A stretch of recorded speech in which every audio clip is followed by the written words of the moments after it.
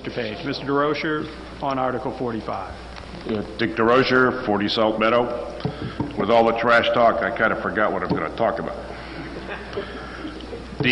At the present time, the New Hampshire Senate is discussing Senate Bill 307, which deals with New Hampshire's position on Citizens United.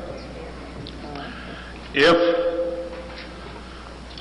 the town votes yes on this item, the town will be saying to the state legislature, who will in turn make the same statement to the federal government, that we in New Hampshire, and in Hampton in particular, believe that we should be free to vote any way we wish to vote.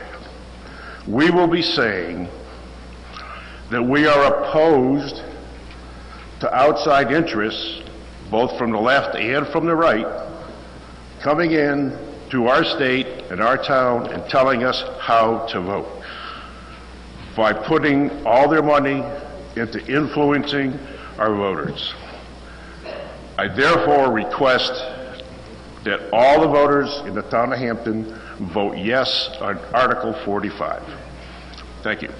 Thank you, Mr. DeRocher. Anyone else wishing to be heard on Article 45? Ms. Quant?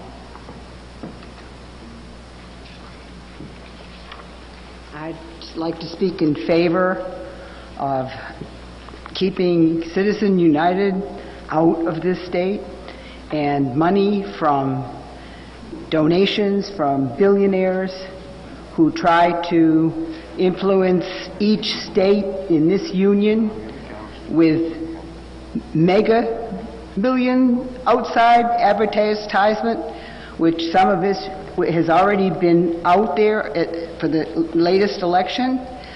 I think because of these donations where people do not know the source of this advertising is not good for our state or any other.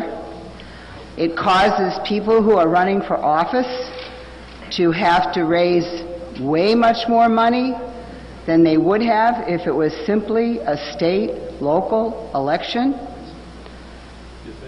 And I believe that money should be less influential in deciding who we want as our representatives in this state, and not these big, we don't want to be influenced by outsiders. Well, this law should be done away with in the whole nation. And New Hampshire is known as being first in the nation. It should be first in helping this legislation be improved, and no more donations from people we don't know who it is, where it's coming from. Thank you. Thank you, Ms. Kwan. Anyone else wishing to be heard? Mr. Rice? Thank you, Mr. Moderator. Fred Rice, 15 Heather Lane.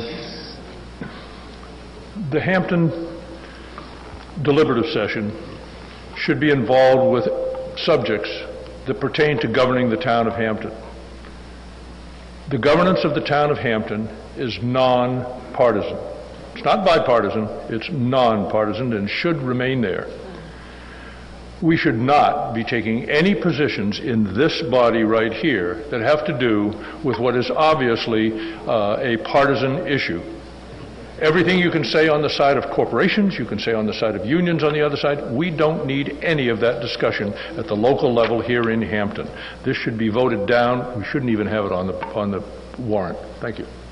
All right. Thank you. All right. Seeing no one further. You all set? Okay. This is an advisory article, so I'm going to have Ms. Quant speak, and then we're going to move on to Article 46. Go ahead. Marcella Quant, 4 Quinlan Lane. I consider this a non-partisan issue, and I do consider that it is this town's business to state what we feel as a town should go forward to be considered by the state. I do not think it's an improper thing for our town to give our opinion on something that's happening in the state. I don't see anything wrong with that. I think it benefits our town as well as the state. And I do believe that there are PACs that are hidden on both sides, or any side. I don't believe it's a partisan issue. That's my opinion. Thank you. Thank you, Ms. Kwan. All right, Article 45 will go on to the ballot as printed. Article